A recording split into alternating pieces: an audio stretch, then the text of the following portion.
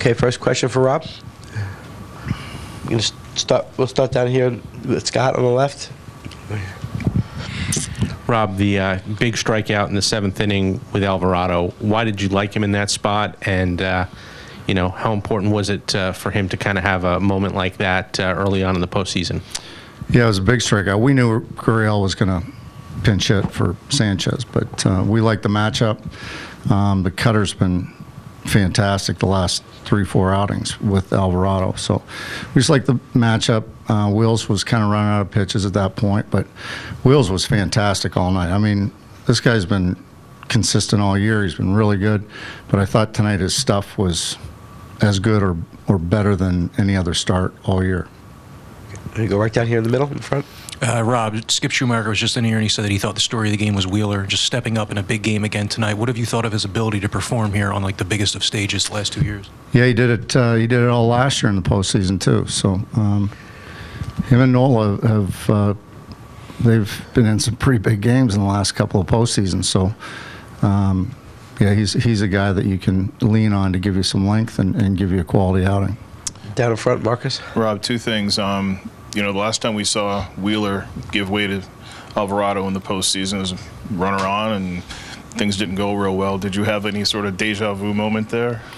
Well, not really, but I might lie. Might be lying, but no, I just thought that it was a little bit different the last time. Wills still had a lot of pitches left. He didn't have many pitches left, and he threw a lot of pitches in that particular inning tonight. So I just thought it was the right move, and it worked out. Did it break your heart a little bit that you didn't get that ground ball out that would have gotten him through the 7th? And yeah, that would have been big. And what happened there? On Bohm? No, I'm sorry. Harp just he went too far. He vacated, yeah, and you see that every once in a while. But there's a situation where Harp hasn't had a lot of reps at first base, so those things are going to happen. But they happen to experience first baseman too. And finally, on Wheeler, his first 7 starts are, in the postseason for his career. He's fared a lot better than guys in the Hall of Fame. Yeah. Do you think that people maybe don't appreciate what he's been really since 2018, and especially now that he's done it, in at least 7 starts in the postseason? Yeah, I hope they appreciate it, because I certainly do, and I think everybody in this organization appreciates what he's done, because it's been phenomenal, and tonight is no exception. So hopefully he keeps it going. We're gonna go down here on the right. Rob, what was your take on the Rojas at bat in the 3rd inning, and how key was that as far as turning the momentum in your guys' favor? Yeah, it was huge. He kept fouling off pitches and finally gets a base hit. But the other part of it is he gets a great dirt ball read. And Stott had a dirt ball read at second base too, which put him into scoring position. So, Johan, he's such an electric player, and he can impact the game in so many ways. And his poise level, since he's been up here, has just been unbelievable for a young kid like he is, that's never been above AA. Straight back in the middle. Rob, what did you make of the night Dusty Wathan had at third base? Was it the right decision to hold Schwarber in the first, and then should he not have put up the stop sign for Harper later in the game? Well, in the first inning, you have to be careful there because Sanchez can throw. And, it was a little bit offline. By our reports, he's a more accurate thrower than that throw there. And you've got Harper coming to the plate.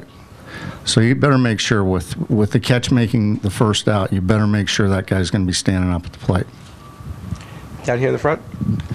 Yeah, I want to talk about Harper running through the sign there. Do you get, because of the player that he is, you give him that kind of leeway to kind of do that? It was a great play, but, you give him that kind of, because he is a superstar like that? No, he just he's just so aggressive, and he wants to win, he wants to score. It's not like I tell him, hey, if somebody tells you not to run, go ahead and run if you want to. It's not, we don't do that. But he's just so instinctive and so aggressive that sometimes he runs through stop signs. Take two more in the back on the left. Save Brandon Marsh tonight, who obviously came in late in the game. Every single person in the lineup got in the hit column to get all the bats going. Game 1 wild card series.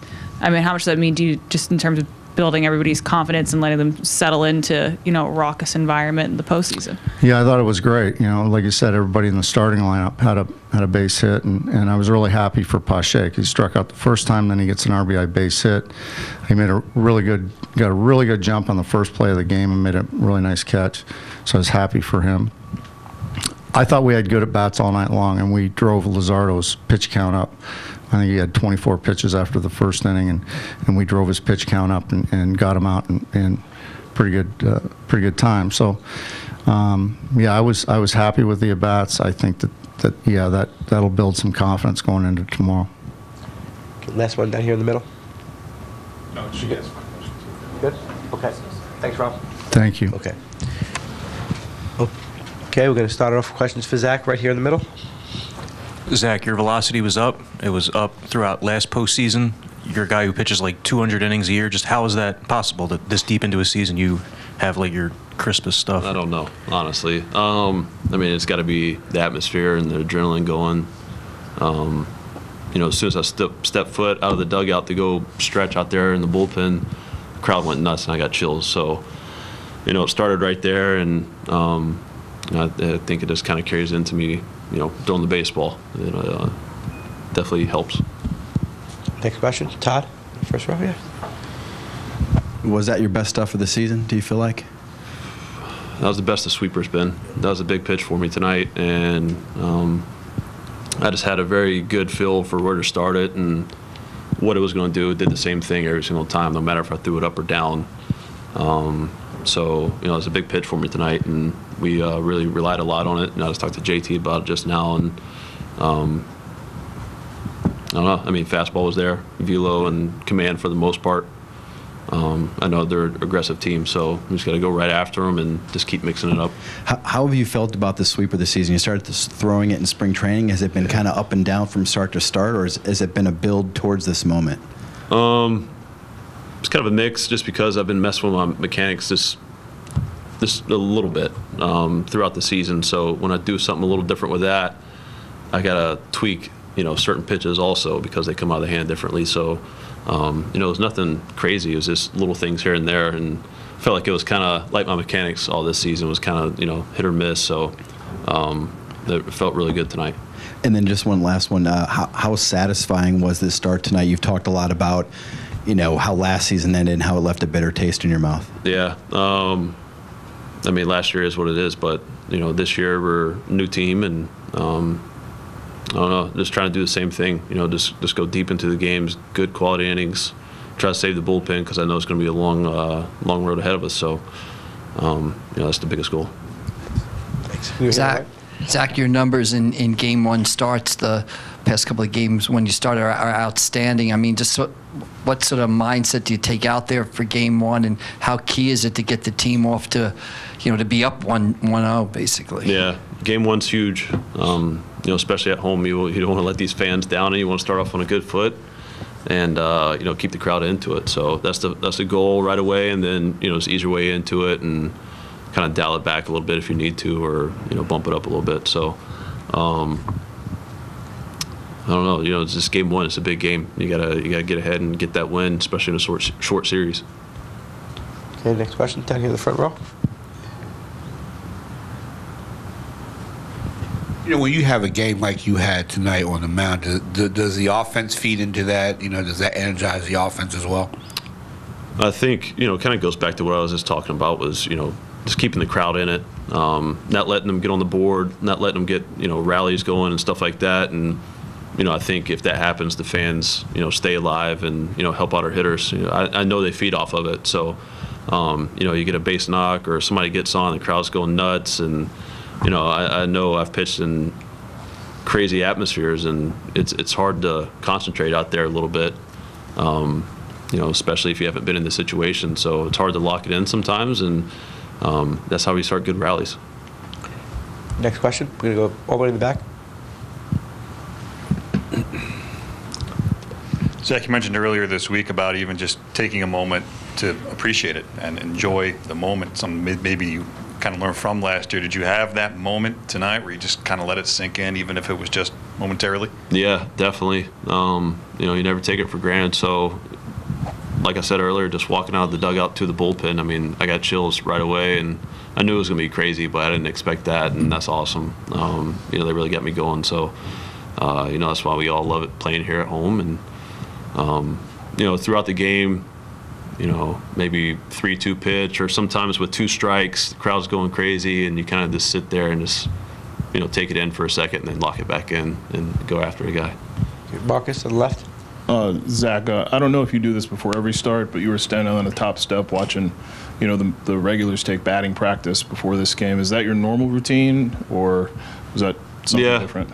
Honestly, it's going to sound funny, but a lot of the locker rooms are like ice boxes, so I try to get out there and get my body temp, back to normal because I'm freezing inside. But it's also, just going outside and just enjoying the day, and just enjoy watching guys, work on their craft, and I don't know, get kind of bored sometimes just sitting around. So. And you, since 18, you've stacked up some pretty good numbers, and through your first 7 starts in the postseason, you're outperforming some Hall of Famers. Do you feel like, number one, you get enough recognition? I know you don't care about it a lot, but do you feel like you get the recognition you deserve? And do you feel like, do you feel special right now? I just feel like I'm, doing my job, honestly. That's why I came here, and that's why the Phillies signed me, was to pitch like I am. So maybe some people didn't expect it, or were scared of it at first because of my history, but I knew what I was capable of, and it's been fun. It's been a fun ride, and making it to the postseason, there's nothing like it. And I just try to do the exact same thing, but I think just my adrenaline and everything comes up, and it just plays a tiny bit more, and sometimes that helps you. Zach, thanks a lot. Yeah, thanks, guys. Okay, we're going to start in the back. Trea on your right. Trey, in a short series, how crucial is a Game 1 win? Yeah, short of the series, I think more important, Game 1 is, and kind of take that pressure off yourself. I think if you don't score early, you don't win, you kind of start trying harder, and that's never necessarily a good thing. So today was good. Zack was amazing, and offense did enough to win, so it was just a good team win, and roll in tomorrow and try to get it done. Trey, this being your first playoff game here as a Philly, how did the atmosphere measure up to what you would have expected? Yeah, it was electric. It was a lot of fun. From the start, I think intros is pretty funny. I laugh at just the energy, and watching the other team kind of have to deal with it is always kind of fun. And but they were good. They were good, all game from the first inning, and on their feet every 2 strikes. It was fun to be a part of. And then 1 through 9, everybody had a hit. You got a good start from the starters, 0s from the bullpen. Just team-wide, was this kind of how you guys would have drawn up a Game 1? Yeah, we think everyone's here for a reason, and we all can contribute. We grind things out, whether it's offensively or pitching staff, whatever it may be. So, like I said, Zack did good. The bullpen was awesome, and our at-bats I thought were pretty good off a good pitching staff. They got really good arms over there, and we knew it wasn't going to be easy, but we grind things out, and it was a good team win. And just when you're behind Wheeler, there's going to be a lot of ground balls, but what's it like to play behind him on a night when he's as locked in as he was tonight? Yeah, it's fun. No contact in the postseason is a good thing, so it felt like he was striking everyone out, and then when they put the ball in play, it felt like weak contact, maybe other than Josh Bell. That guy was killing us, but it was fun playing behind him when he's cooking like that, and pitch count was low, and he was just kind of on cruise control. He's really good. Okay, anything else for Trey? You good? Thank you, Trey.